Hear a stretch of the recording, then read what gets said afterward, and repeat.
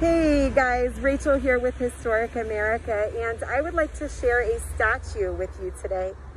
Before we head over though and see the statue, I'd like to give you a little bit of information about the day that it was unveiled.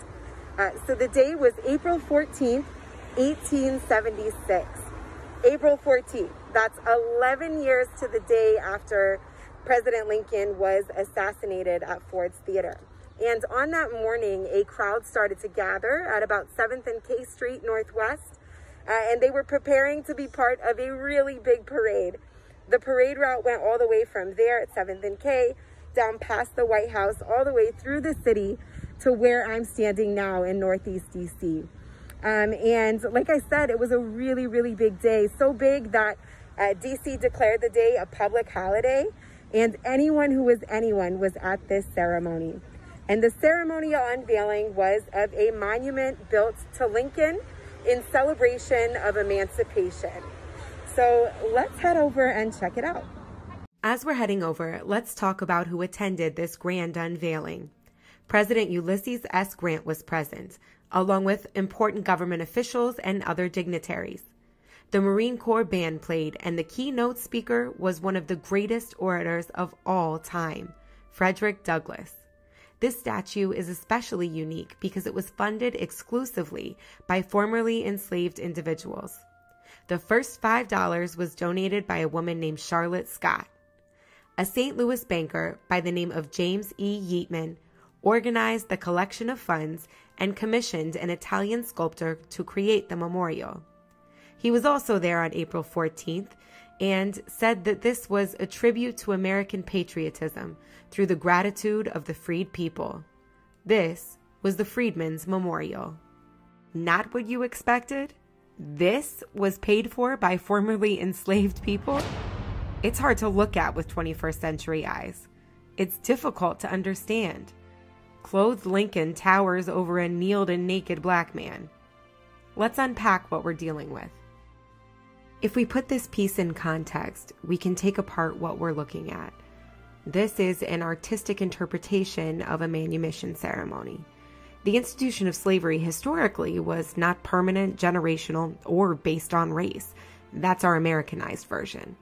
When we look at slavery in, say, Greece or Rome, it was often a more temporary state.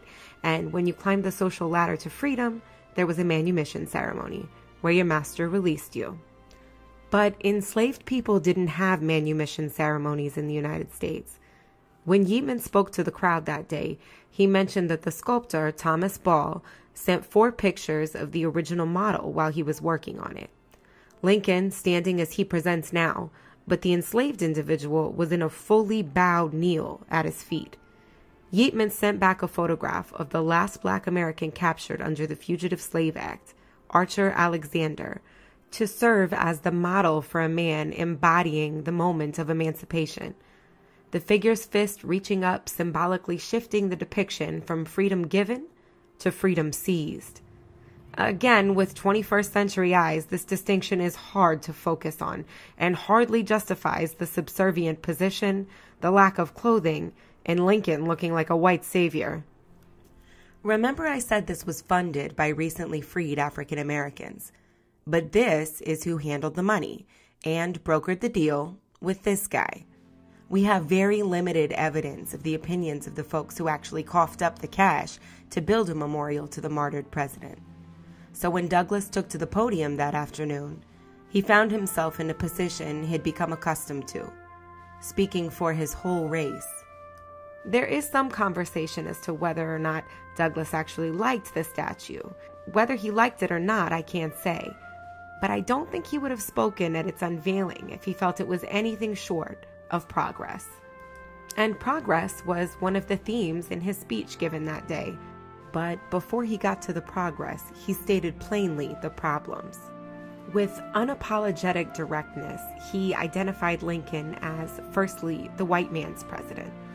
And he noted that the Lincoln of '61 was a very different president than the one in '63. It took years of bloody war to get to that document that he's holding in the statue. I think this is also an important place to talk about the emotional trauma of enslavement. The people that paid for this statue we're only a few years removed from being enslaved. We are still dealing with the trauma and the legacy of slavery today. So how do we progress now? History can't be erased. It must be taught and grappled with in order to continue to move forward. Where is this statue's place in our world today? Should it be removed, burned, moved to a museum? Should it remain so that we can have this conversation? Is it staying offensive in and of itself? As history decides the fate of this statue, we wanted to make sure that this unique story wasn't lost. Just a few days ago on Juneteenth, a Confederate statue was torn down and burned up by protesters. DC's congressional delegate, Eleanor Holmes Norton, who's been pushing for the removal of that statue legislatively for years now, said in response that although she agreed Pike had to go, that wasn't how it should have happened. She said that this is the United States. We don't destroy our past. We learn from it. We couldn't agree more.